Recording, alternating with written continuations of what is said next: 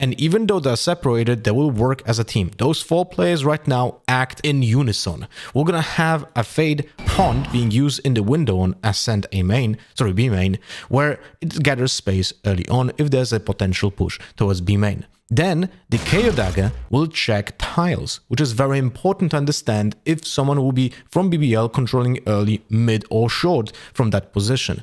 Later on, then we're gonna have a Fade Hunt that will control the space after the Fade Hunt fades away, just to make sure no one is pushing out into B main, which allows the Jet to take this space.